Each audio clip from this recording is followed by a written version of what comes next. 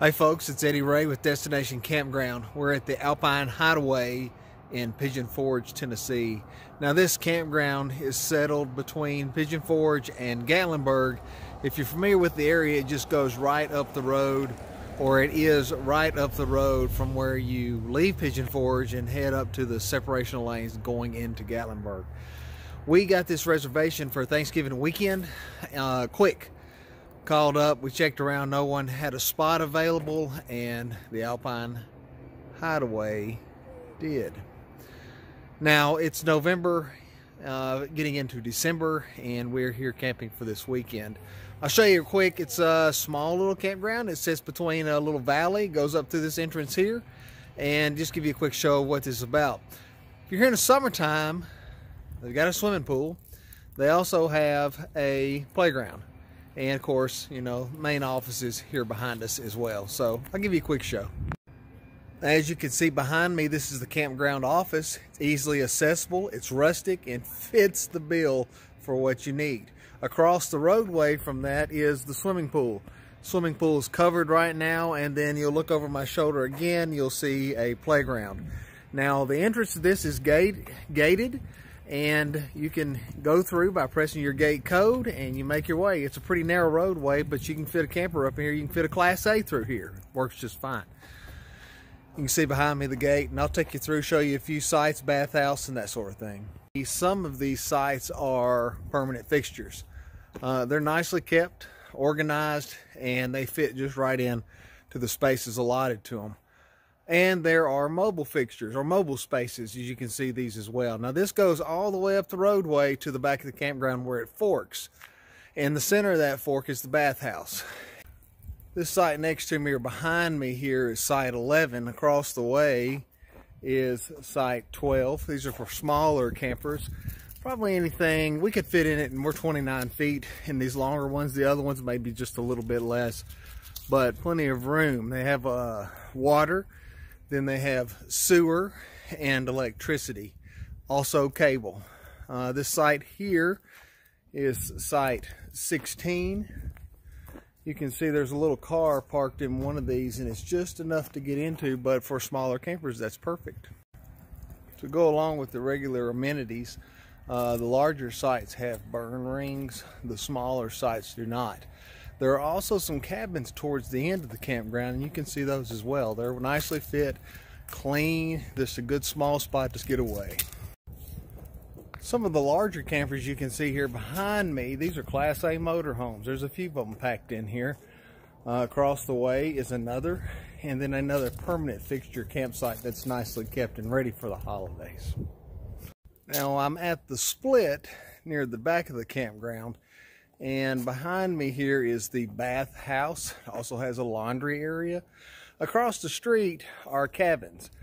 These are the small cabins. That's cabin 1, and you can see it's nicely set, and then there's a parking space beside it, and then they go on up the roadway. I'll show you inside this bathhouse. We're going to go here into the laundry room. I hear a dryer running. We'll go in. So here we are in this small laundry room. There are 3 washers and 3 dryers, all coin operated. I don't see a coin machine, so if you are doing laundry, make sure to bring your change. Let's go check out the restrooms. Around either side of the restroom or the bathhouse are family restrooms. We're going to come in. Come on, Sydney. You can see there is a shower here, and then a toilet with rails and a sink. All this tile is very good tile work. It's clean, it's warm, and very user-friendly. So you shouldn't have any problems with this. I'm well satisfied with what I see here. Okay, and now here is the men's room. I've checked it to see if there's anyone in here. There's not. 3 sinks. Tile work. Here is a shower up front, probably a handicap shower. Then you'll go in, and then there are 2 others across the way. Now these have access, as you can see, is 1 curtain, a sitting chair, and another curtain with a shower stall. There are toilets on either side, and in the men's room is the urinal. Baby changing station, as you can see back here. This is a really nice construction. It looks good.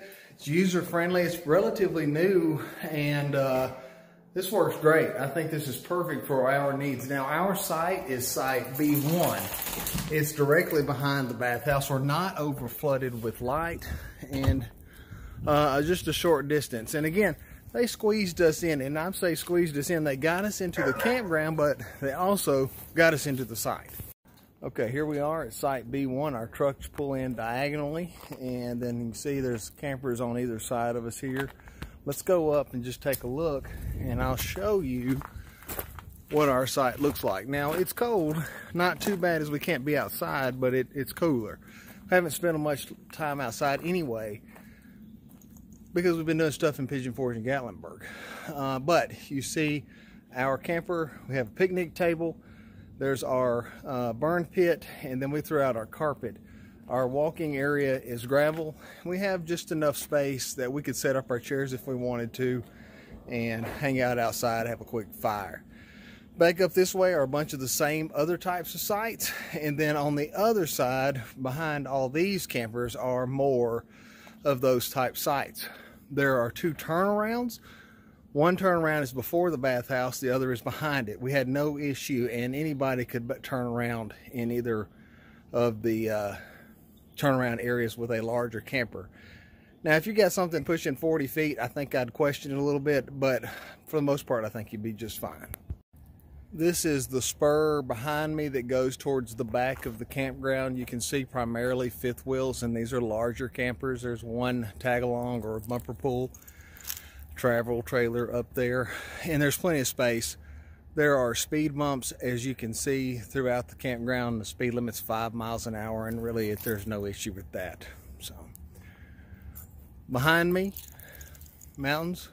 That's more so of a hill. There's a road back there. There's no road traffic. And then on the other side, a little bit higher in elevation. You can hear the railroad from Dollywood from here, and the fireworks as they echo throughout the hollows. But the Hideaway, Alpine Hideaway campground is exactly what we needed for this trip. I give it a thumbs up. If you make it out this way, check out the Alpine Hideaway and make your reservation. They've suited us. We would come back. We've been to a few campgrounds here in Gatlinburg, Pigeon Forge, Townsend area, and we'll be back for others. But as you can see so far, this will work out pretty well. We appreciate you traveling along with us and following our journey, sharing this cancer journey that we're doing, and we'll add that things are going very well for us at this point in time. We have been blessed. We've got a few videos coming up, and I hope to be posting more as we're able to do a little bit more aside from this journey that we're taking. We're going to be in Houston, Texas in a couple of weeks, and then destined for Christmas and New Year's, and then back to the grind in January. Give us a thumbs up, subscribe, travel along, and don't forget to dream big and live for the moment. You all have a great day.